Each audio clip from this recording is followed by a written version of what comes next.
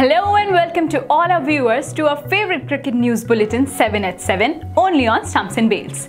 This is your host Himani. Today we will be looking at top 7 headlines that are making some buzz in the game of cricket. In this show we'll be looking at updates on Australia's tour to Sri Lanka, India women and their first series after World Cup, ICC media rights and much more. So without any further ado, let's dive into it. For the first news, we have an exciting and massive turnaround that happened yesterday where Sri Lanka beat Australia in the 4th ODI to win the home series against Aussies after 30 years. Batting first, Sri Lanka had put up a good score of 258 runs. Charit Asalanka played a beautiful knock to score 110 runs along with Dhananjay De Silva's 60 that made their team reach a good score. Chasing the total, Australia lost its captain opener early in the innings, and even though David Warner kept scoring from one side, he did not have any partner on the other end to score runs with.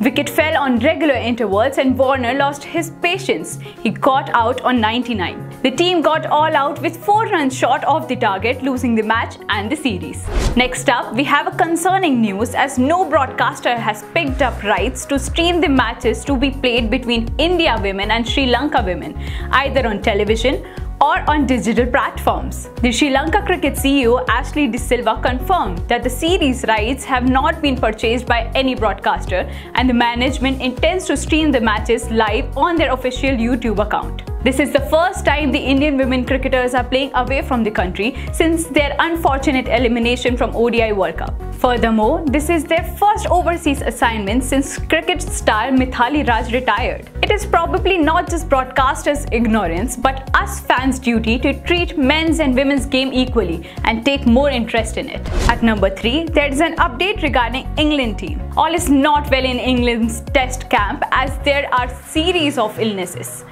Ben Stokes, the captain of side, fell sick and missed practice session on Tuesday. It is good news that his COVID test returned negative, which opens a possibility of him playing the 3rd test against New Zealand. On the same line, batting coach of the team, Marcus Trescothick, has tested positive for COVID and is in quarantine. There are also some concerns about the lead bowler James Anderson's fitness. It is being floated around that the pacer is suffering an ankle injury. We hope that players get well soon and we see another power-packed test where the team will meet New Zealand for the 3rd and final test of the series on 26th of June. Keeping the hopes alive is also our bowling legend R. Ashwin. It has been reported that the ace Indian spinner who missed the flight owing to a positive COVID-19 result will join the squad on June 24 in Leicester. He is scheduled to depart on June 23rd or 24th. Since June 24th marks the starting of the warm-up match against Leicestershire, he is bound to miss it. Earlier, Jayant Yadav was kept on standby to replace Ashwin and was sent to NCA in Bengaluru. It looks like India will finally play with their full potential team in lone test that starts on July 1. For the next news, we have a kind gesture from Mumbai Cricket Association. The NCA has decided to award 1 lakh to 48 groundsmen each for their contribution during the IPL 2022. The plan is expected to be approved at the MCA's Apex Council meeting. As is true, Mumbai Cricket Association believes that the groundsmen deserve a special prize for their hard work during the summer. To prepare the practice and match pitches, several groundkeepers worked midnight hours. Earlier, BCCI Secretary Chair Shah had announced a reward of 1.25 crore to all the curators of ground used for IPL 2022. At number 6, let's put limelight on Indian domestic circuit in which prime tournament Ranji Trophy is hosting its finale. In the tournament decider match, Mumbai are chasing their 42nd trophy while Madhya Pradesh are hoping to win their first tournament as a state team.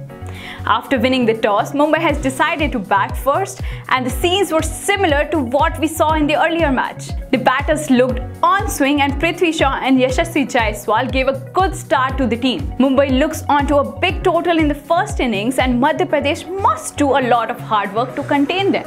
Last but not the least, we have ICC clarifying about media rights confusion. Recently, the Boards of Control for Cricket in India used an e-auction to sell media rights of IPL. And it was widely praised for its openness. However, ICC has stated that the complexity of its media rights procurement does not permit the e-auction. It has also been said that the location for International Women's Tournament would be released in a month. On Monday, June 20th, the ICC opened its tender for its right for Indian territory alone for 4 and 8 years starting from 2024 to 31. The package requires broadcasters to submit claims for a linear and digital rights for 4 and 8 years, and it most importantly includes a provision for a composite, something that BCCI had avoided.